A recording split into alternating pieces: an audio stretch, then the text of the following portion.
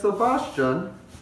I am 34 years old and I live in Colorado Springs, Colorado, and I am addicted to wearing a sloth mask. Yes. It is critical that I wear my mask when I am sleeping in case somebody is to see me while I am sleeping. And I always shower with it and do all of my daily activities in my mask.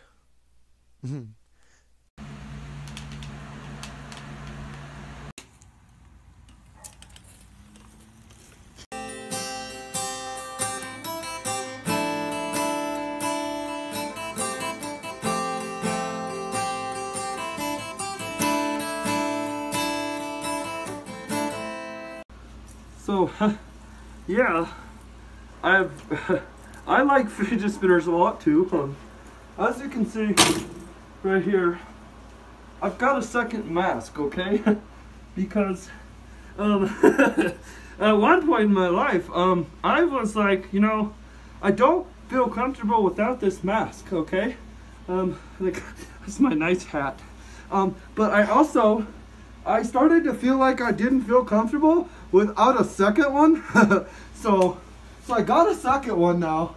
And now if anything happens to this one, I know I've got a backup, so I always have a head. You know, you can't not have a head.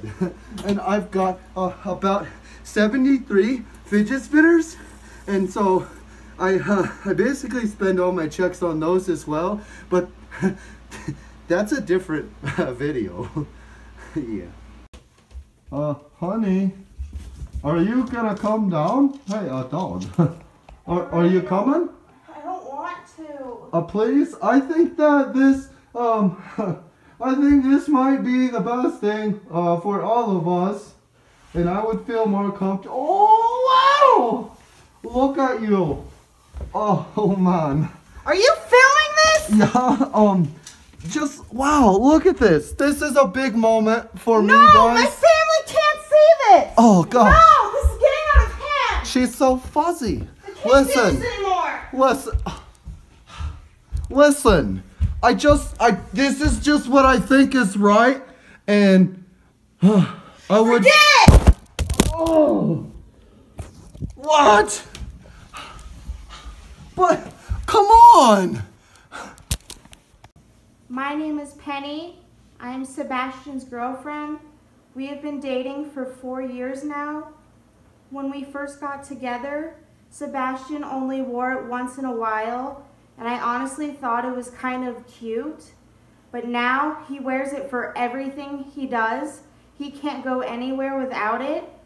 And the worst part is he's now trying to make me wear one too, and I just don't think I'm comfortable with this.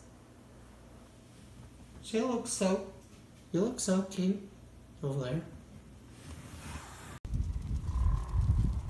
Woo!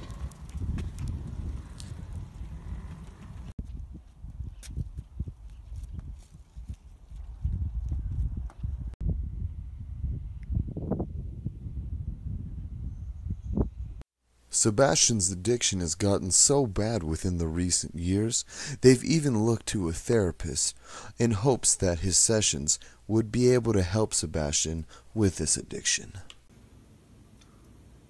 Honestly, when he came in, I felt bad for the kid. You know, I thought maybe he was just shy.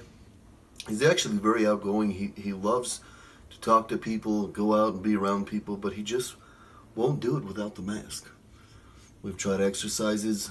We've tried numerous different steps to therapy, in-house, out of the house. The kid's got problems, and I don't think I can fix them. He's gonna wear that mask forever. It's sad.